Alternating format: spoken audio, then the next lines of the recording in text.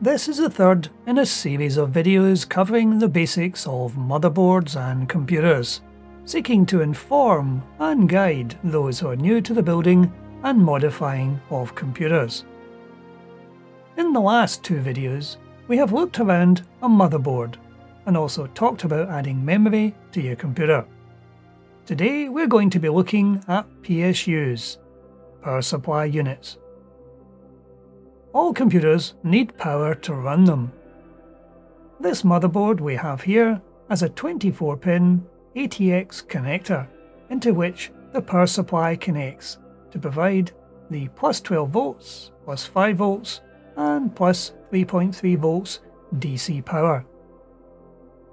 Other motherboards can also have separate connectors for plus 12 volt power delivery to the CPU in the form of 4-pin or 8-pin connectors, depending on the CPU's power demands. There are also some smaller motherboards that take anything from 12 to 21 volts DC power from an external power supply and use a voltage regulator module, a VRM, to convert the DC power from the power supply to the specific voltage levels needed by different components, like the CPU's lower voltage requirement. So power supplies have two tasks. They take in the mains voltage in AC, alternating current, and convert that to a lower voltage DC direct current. This lower voltage is then converted to the range of DC voltages needed by the specific motherboard components. Power supplies come in many shapes, sizes and capacities, and can also come in either two separate parts or all in one.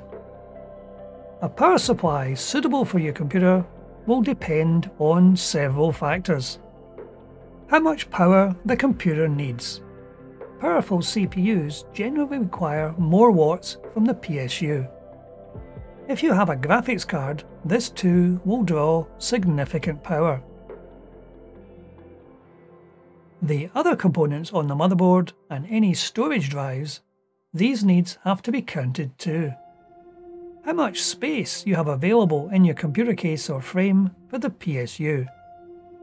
If you plan on expanding the computer later, then getting a more powerful PSU now is a good investment.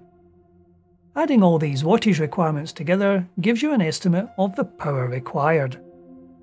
However, it's important to get a PSU that can deliver more than this figure to ensure that, if there are any momentary spikes of power demand, these don't trigger a shutdown of your system.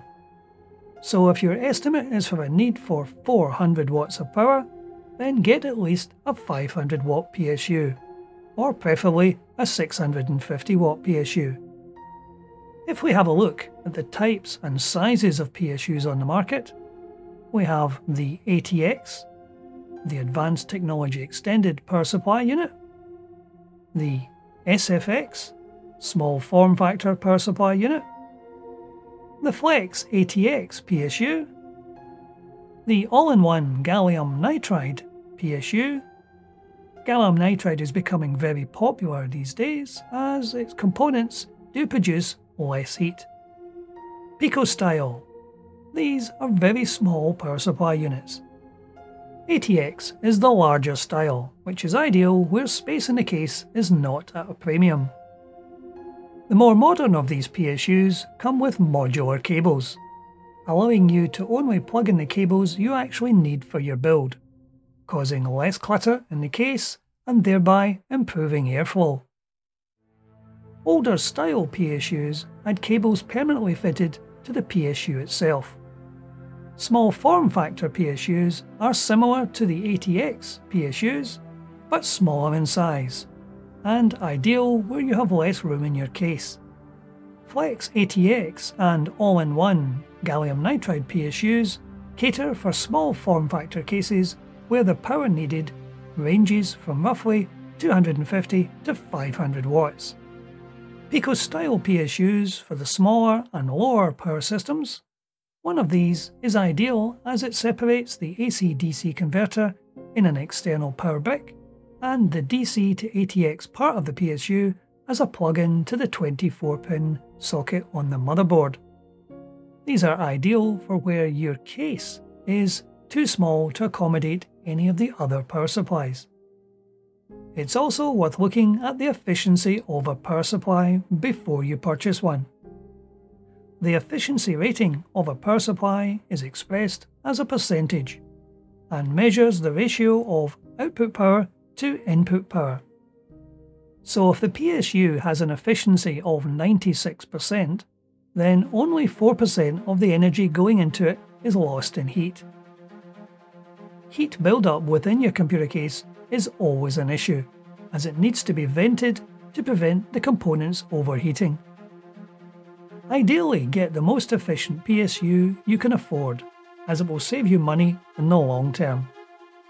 Hopefully this video has provided you some guidance on the range of power supply units that are available. But that's it for today. Thank you for watching.